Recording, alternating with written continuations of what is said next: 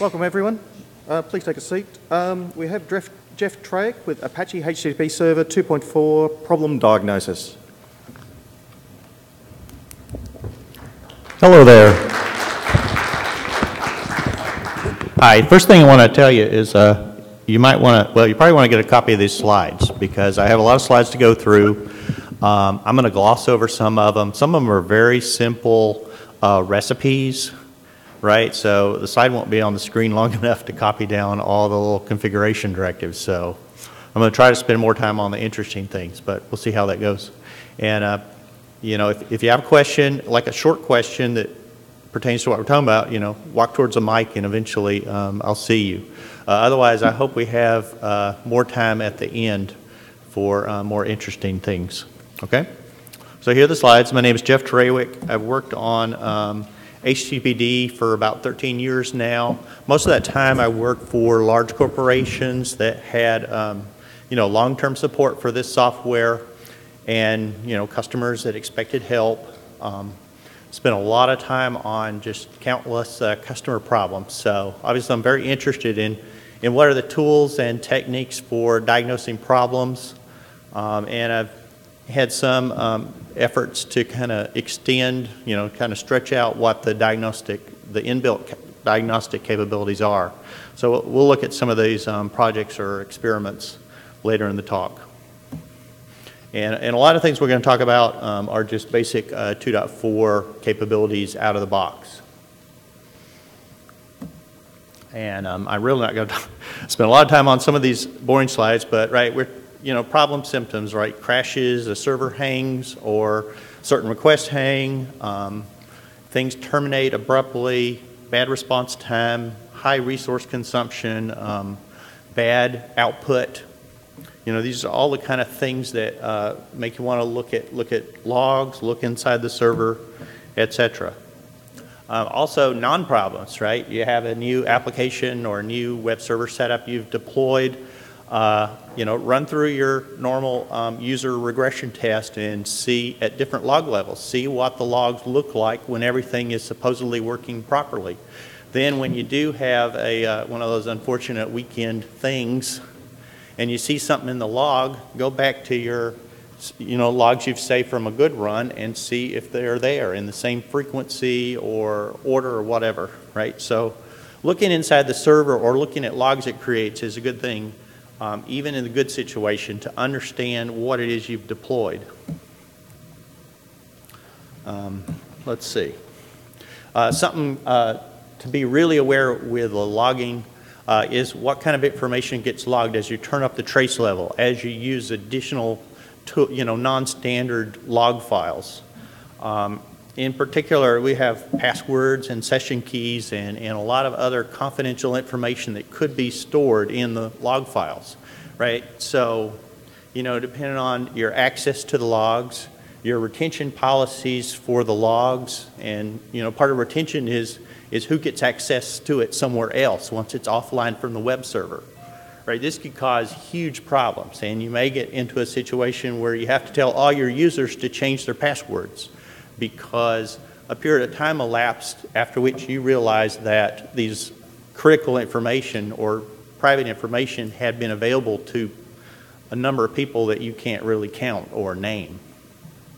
So mod dump IO, I mean, just about always it's going to potentially log private data. Mod log config can be configured to do that. Mod log forensic, you know, basic HTTP when you turn up the log levels. And we'll look at some of the cases where that can appear. Okay, maybe you got to see Rich's talk yesterday about new 2.4 features. One of the great things is that error log is configurable. Modules can implement their own fields in the error log. And, you know, when information is not available for a certain field, that field can be dropped altogether. You know, so here's a typical message. We have a timestamp with sub-second accuracy, or precision, I should say. We're supposed to have the module ID where you see that hyphen : error. That's actually mod WSGI. And, you know, PID, thread ID, etc. And some of this, if you look at the mod WSGI portion of the message, that's stuff that it had explicit code to add, you know, basically for working with older versions of Apache, right? It has its module name, even though that should appear in a trace field. It puts the PID in there, even though that appears automatically, right? So over time, we'll see that just like the core bundled modules, right, these third-party modules will be updated to better utilize the new error log capabilities, not duplicate information and so forth.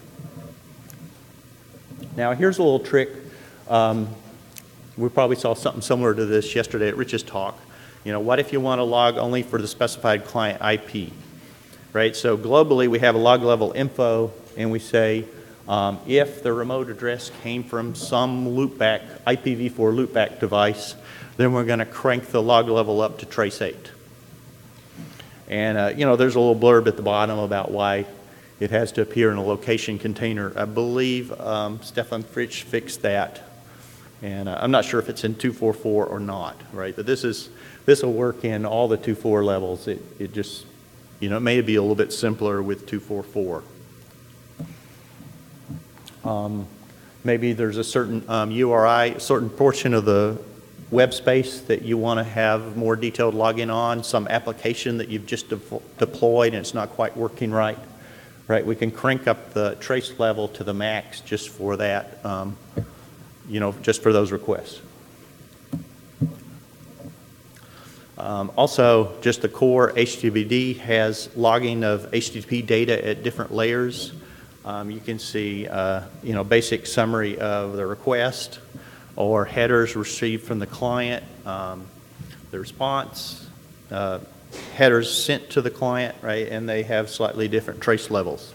But, you know, log level debug is not going to show any of these, right? You have to have at least log level trace 3 for the HTTP module in order to see that. And you need 4 or 5 for the other data. So this is kind of stuff that you might have needed to run a packet trace on with previous levels, right? Because there wasn't a capability to trace all of this data, you know, with a basic server feature. Modlog debug is a new module. It's kind of interesting. You know, normally when we see messages in the error log, right, those messages are baked into the binaries, right? Somebody had to write code to say, at this point in my module processing, I want to log some summary of what happened, right? But modlog debug gives you some flexibility as an administrator to enable messages, right? So we'll look at a couple of examples of the log message directive. Right, so let's say that there's some module and it uses request notes internally to track state or some kind of correlator, right? So the administrator can say, I want to log a message that shows that request note. And when do I want to log it? I want to log it basically at every phase of request processing. That's what hook equal all means. And furthermore, I can say I want to log it only if that expression is true, and that expression checks that, you know, that note is actually set. So if the module doesn't handle that request, the note wouldn't be set. If the module only sets that at a later phase, then you won't see, you know, the uninteresting lines in the log before then. You know, here's another example where, you know, may have you issue with mod include and included resources. Mod include uses something called subrequest to issue those, the request to pull in the embedded documents. Right, so you could have a log message directive that prints information about, you know, request a certain resource that was problematic for whatever reason. Or we can do, you know, here's a case. I'm not sure exactly why we would want this, but we catch a certain request error code and we're logging some arbitrary information about the request. You know, and remote adder might not be a good example because that's in the access log anyway, but, you know, we could pull out some other aspect of the request that's not logged by default. And, you know, that uses the new expression capability in 2.4. So the same variables, same syntax that you could use with certain SSL directives and a lot of other stuff. Okay, mod dump IO, this has been around for a while. Has a very simple configuration. Put a few directives in there. In 2.4, you'd say, I want dump IO to trace at level trace 7. And I wouldn't have to turn up the noise for everything else. And, you know, this is just an example of what you can see. And you see the request, you can see the data sent and received, right? That's one thing, like the connection keep alive, the request line, the get/dir. It also, for studying the internal flows within HTTPD, right, you can tell a little bit more about the processing, such as what kind of memory structure that was stored in and how many bytes long it is. But this is often used to get the line flow above the SSL layer without using a packet trace. And, you know, packet trace with SSL is a pain, right, because you have to have the certificates and all that stuff to unencrypt it. Catching requests which do not finish, mod log forensic. Right, so a crash is really the typical case here. A web server child process crashed. Presumably some request was being processed at the time that triggered a bug. Right, so in order to track what was going on there, one way with log forensic is, you know, you turn it on, it records a special line in its log at the beginning of the request and another line at the end of the request that says, hey, that other thing is done. Right, so after a crash, if you run this log scanner, check forensic, right, it will find the beginning of the request things that were never ended. And you'll see some, you know, maybe it's just one and that's the bad guy, or maybe you'll see some candidates, a small set of candidates for what request triggered the crash. If you had like a threaded child process like event or worker, you know, when one request triggers the crash, right, gets processed by bad code and the child process crashes, you might have 4 or 40 other requests being processed at the same time by that process. So you might get a lot of candidates here for which one actually caused the crash. Tracking where the error message came from. This has been, you know, a mystery for a long time. I think the bundled modules with HTTPD were pretty good about, well, the thing is you have the source code for all of those always, right? So you can go search through the source for the text of the message. But sometimes you have third-party code and you wonder where the message came from. Sometimes you can find the strings and the binaries. Other times, you know, they've glued together so many different pieces it's not trivial to find that way. But we should have the module ID for that with 2.4. And, you know, there was more WSGI messages. Some that, you know, in the mod WSGI, it included the module ID. Others were it's logging output from standard error output from the script, right? It just logged the output and didn't put the ID. But hopefully that fix will be included soon. What else? Okay, this is kind of hacky. It's just maybe in the experimental set. But, you know, sometimes you get an error message that's written by utility routine, right? It says, I called a utility and some kind of error happened and here's the message. But you really want to know what the caller of the utility was. So mod backtrace, which is an unbundled module, third-party module, has the capability of putting the backtrace information in an error log field. And in this case, you know, we have our regular, you know, 2.4 error log format directive. And somewhere in that directive, it uses the %B format field. And that's for mod backtrace. And in this case, we pass mod backtrace this parameter, you know, AH00128. And that tells it, hey, if that string which is a HTTPD message ID, is in the message, then replace this field with a representation of the backtrace. And of course, if it doesn't appear there, then that field won't even show up in the error log. Now, unfortunately, this example, I didn't have any symbols available, so you don't see any function names for the backtrace. But that could show up better. Or, of course, on the other hand, it would show up much longer with actual function names. But that would be a way to track down what module did it, right? Take a map of memory to show which DSOs were loaded at which address, and there you go. You can find out what offset from a particular module generated the call. Okay, let's see. Resource use. I mean, we're not going to talk about this much. Just, IOStat, VMstat, even PS can be told to display a bunch of interesting fields. Windows, you have the Process Explorer that can show I/O activity and CPU usage and stuff like that. System call traces, strace truss. Anywhere you have dtrace, you have the dtruss command, Mac OS 10, FreeBSD, Solaris. Okay, some more interesting things. We'll spend a lot more time on this. Looking inside the process with a debugger like GDB or something like pstack on Solaris. Right, so for certain types of problem symptoms, you report that in the Apache bug database. We're going to say, well, hey, go, use GDB or pstack and get some basic information, which is the backtrace to the crashing code. And also DBX. If you're on AIX, right, you're probably going to use DBX for this same basic idea. And the kind of information that's good. I think both of these are kind of equivalent for using GDB on most platforms versus using the proc tools on Solaris. You get the backtrace of all the threads. You get kind of a listing of all the threads.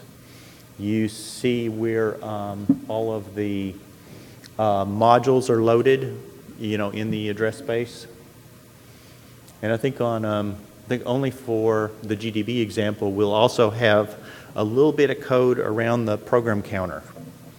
So sometimes you can tell a bit about based looking at the instruction where a crash occurred, or otherwise where the instruction where you've called into some system call that's blocking. Okay, so let's see, if we do these commands, what kind of GORP do we get? And I'm going to switch to an editor. Let's see. So this is a Solaris example with a pstack, right? And it says, hey, we got a thread. Here's thread 1, and that's its backtrace. And assuming it has a certain number of parameters, right? We've got the hex for those parameters and the offset from the function entry point. Like the +26 dog or +3 able. And here's another thread, and I mean, if you look at these a million times, right, you know that that's a thread that starts up at initialization and then exits. So pstack shows it as a zombie. Now we've got all this boatload of other things, and if you stare at it long enough and you know the code, you say, well, we got, 24 idle worker threads doing nothing, and we have one thread, I think it's thread 9. Look, here's a thread that's actually running, supposedly generating the response for the request, and it called some code crash handler, which called another function with crash in the name. Wouldn't it be nice if all the code out there would call the function crash underscore something when it, but that's a kind of artificial situation, obviously. Okay, let's see, GDB equivalent. Okay. In this case, I'm running GDB against a core file. This is from the info shared library message, right? So I see definitively all the system libraries, all the bundled modules, all the third-party modules that got loaded into HTTPD, and what address range, where they live, right? So that's cool if you have just a plain code address for something, you go to that table and you can figure out what, who did something. What else? A lot of ugly backtraces in here. I've built this HTTPD with, all the symbols, right? So it can display the names of parameters and the values, and also the local variables. But again, I don't know how much output is here. Let's see. 1,700 lines of output, right? And if you stare at it long enough and you know the code, you can figure out that maybe there's 15 completely idle threads doing nothing, and I think there were a smaller set that were waiting to read the requests from clients, and there was one, I think we can probably search for crash underscore. Yeah, there was one thread in crash request. Let's see.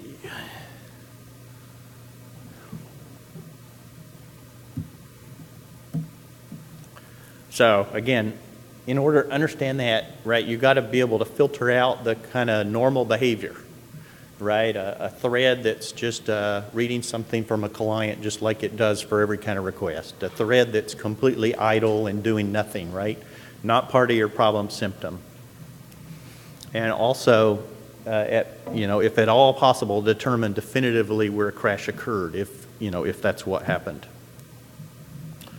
And this is kind of I don't know if it's a social problem, but there's a problem with debugging, right? Is that you show it to the right person or the right set of people, right? They know very quickly what all that means, right? But if you're a user of HTTPD, right, that's collecting this kind of information, you don't even know enough to evaluate whether you got the right data.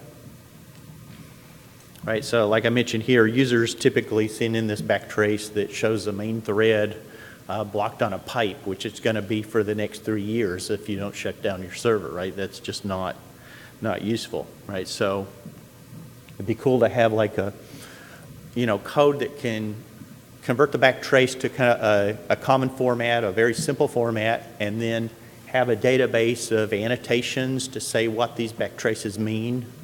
Right, and it could be looking at the entire backtrace. It could look at just a few elements in the backtrace, and to identify what the thread is and what it means that it has that execution context.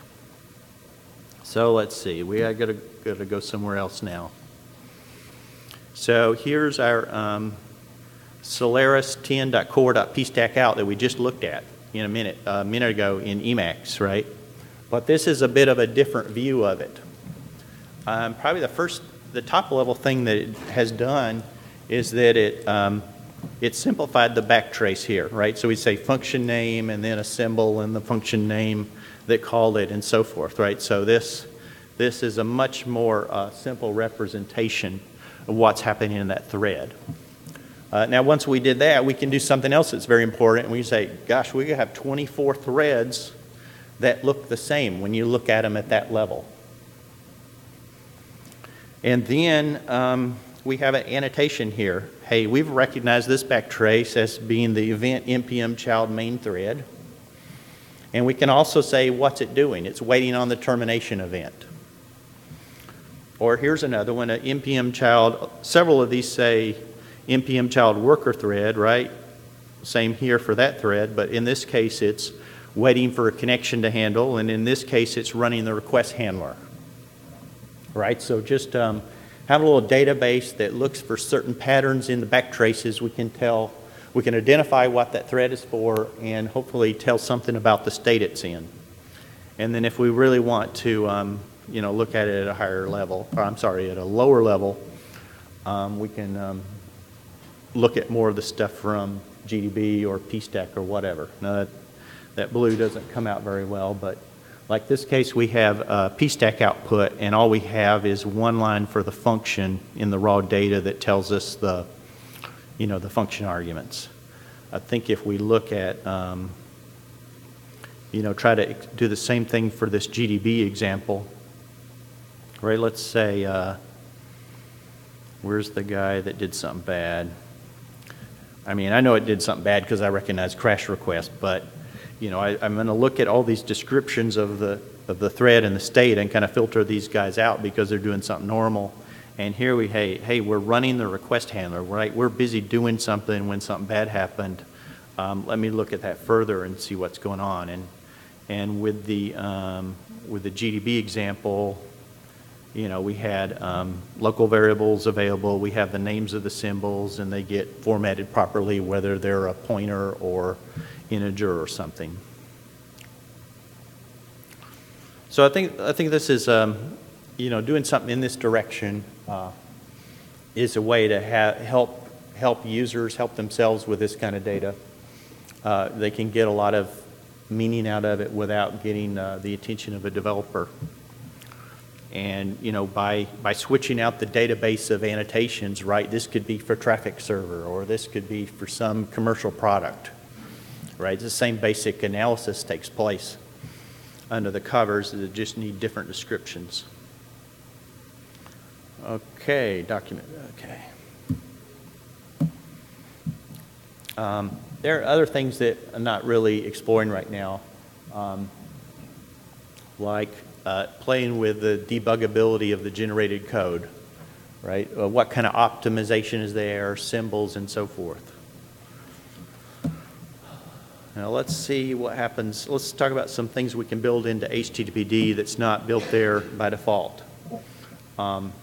So hook tracing is something, I think this idea was first added to the open source HTTPD by Theo Schlossnagel, who had some dtrace enhancements for HTTPD. And if you know what the hooks are, right, that's a pretty critical point of processing, right? So it used some metaprogramming to convert these hook invocations into traceable probes. Now that code has kind of died. One thing we do have in 2.4, let me just skip over some of these details, is another mechanism to write your own code that does something with these hook macros, right? Mod hook AR, where AR stands for active request, is just an example that uses that, right? And that's not, that's for my website. It's not it's not an example module in the HTTPD source tree. But it shows how you would build such a module, and you can do things with it like here, this access log message. I've extended the access log to include the request failure note in the access log format, right? And mod hook AR, by watching what happened at every hook invocation, it said, okay, whoops, I got a bad error code, 404. And the name of the hook is the handler, and the module I just called into was mod CGID, right? So mod hook AR can do that. Mod hook AR also implements an exception hook, so that if the process crashes, it gets its code run. And it can use that same information that's been maintaining during the request to say, hey, at the time of the crash, we were inside the handler hook, and the module, it was mod crashes handler hook that we were in. So if you're interested in playing with something like that, right, you could download the source code, and there'll be instructions for how to build it into HTTPD and so forth. And I think, to me, this is a very interesting thing, but there are a lot of experiments that need to be done. And for example, making the API easier to use, where you can load in a module dynamically and maybe load that in there only when you're trying to diagnose a problem, or switch between different diagnostic modules at different times based on what you're trying to diagnose. Okay, the dtrace probes, if you're interested in this, you probably should post to dev@httpd.apache.org, because the code is really hasn't been kept current. And hopefully some of us would have time to help you figure out what needs to be done next to get that ready. Exception hooks, these have been around for a while on the Unix side. Basically, if an HTTPD child process crashes, it can call into loaded modules. And a couple that I've written are mod what killed us and mod backtrace. Mod backtrace, if it knows how to deal with the system libraries, right, on your platform, it can put a backtrace in the error log or in another file, depending on which version of the module you have. And mod what killed us will track what was the original request line and the HTTP headers for that request that triggered the crash. Let's see. So mod what killed us, this looks funny that there's a backtrace there, but the latest versions of mod what killed us and mod backtrace rely on mod what killed us to actually write the report. And if backtrace is available, then that will be included with the rest of it. And here's the part where you see the original request data that triggered it. And in the latest version of mod what killed us, it can filter out any kind of request header that you don't want to see, or query argument or anything like that, to try to give the administrator a tool not to log the passwords or session data in this.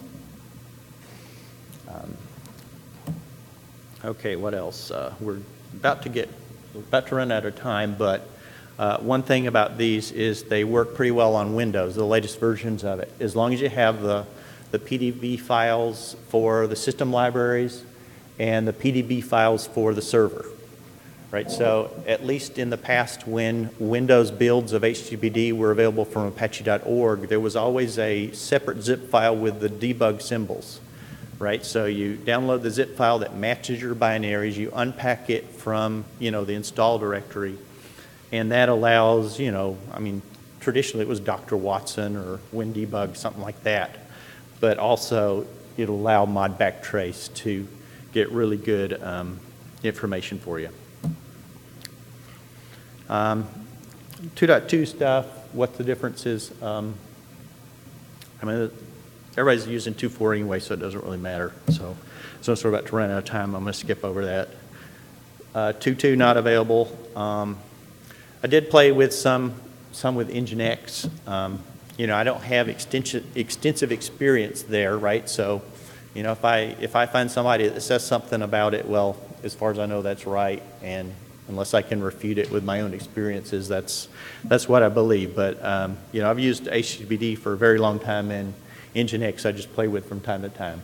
But I think one of the issues with comparing how we would debug one server versus another is you just have to kind of take a different approach to Nginx on some things, right? If you turn on, you don't have such wide control over what gets logged and even what gets logged for each line there. And you have to build it set differently with this debug option to even be able to get this level of information. So unless you build Nginx with a debug, you probably don't want to really compare it with HTTPD, right? Because the debug is what is going to be required to figure out when things aren't going exactly as you expected.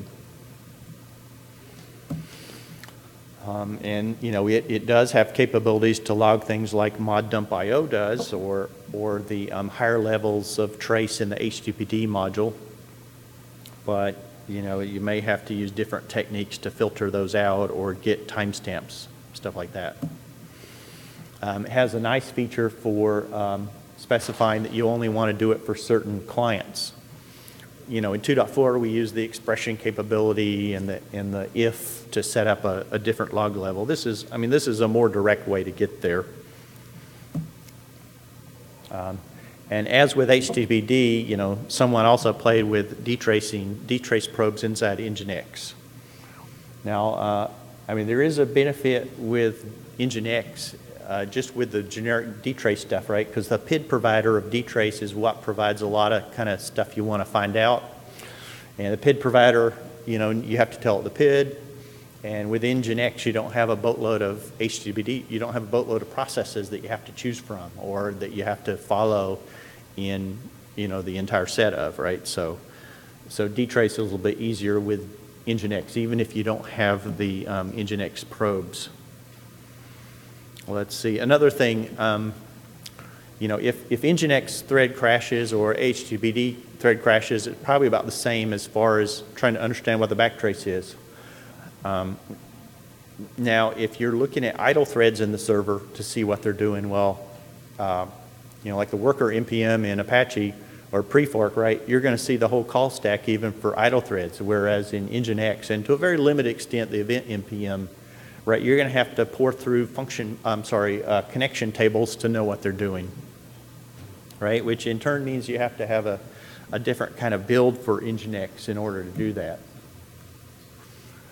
So, here's some things I talked about during the talk, but if we have any questions, Any particular topics you're more interested in, walk up to the mic and let's see what you got.